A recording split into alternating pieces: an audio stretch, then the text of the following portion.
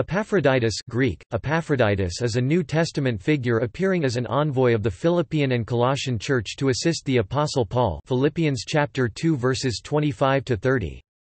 He is regarded as a saint of the Orthodox Church and the Catholic Church, first bishop of Philippi, and of Andriaca. There are at least two ancient towns called Andriaca, one in Thrace and one in Asia Minor, and first bishop of Terracina, Italy.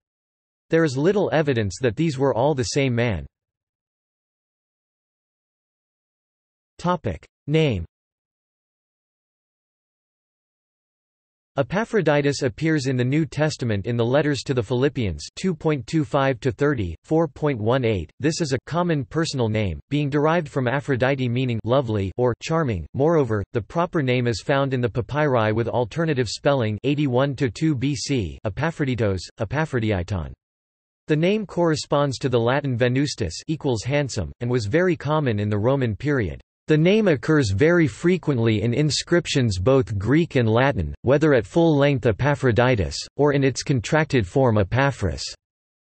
Flavius Josephus describes a man by the name of Epaphroditus who was a man who is a lover of all kind of learning. Its adjectival use is also evident in the papyrus from the late 2nd century AD, during the delightful Te Epaphrodito prefecture of Lartius Memor. Some link Epaphroditus with another proper name in the New Testament, Epaphras Colossians 1.7, 4.12, Philemon chapter 23, with the suggestion that the latter is a contracted or pet form for the Philippian envoy.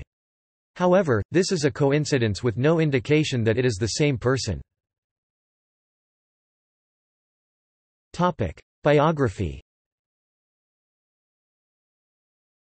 Epaphroditus was a fellow Christian missionary of St. Paul's and is mentioned only in Philippians chapter 2 verse 25 and 4:18.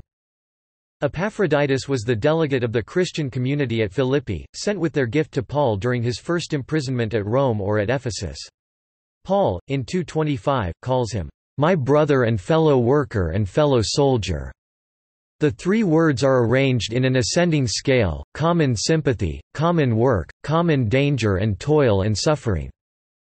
He is described also as authoritative delegate messenger, but it is used the word apostle apostolos in Philippians chapter 2 verse 25.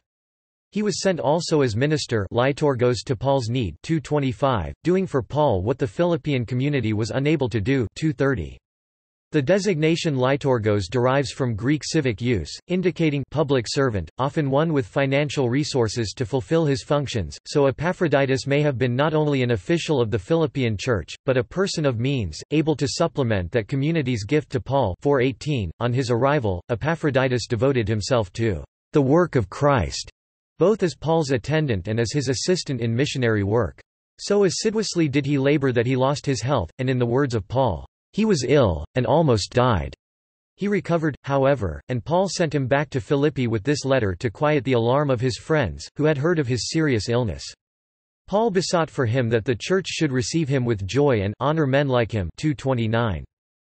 The biblical commentator William Barclay suggested that Epaphroditus might be the most likely person to be identified with the unnamed arbitrator upon whom Paul called in his epistle to intervene in the scandalous disagreement between church members Euodia and Syntyche. Hippolytus' list of the 70 disciples includes, "Epaphroditus, bishop of Andriachi." References. External links. http://www.santibt. It. Dettaglio, 46460.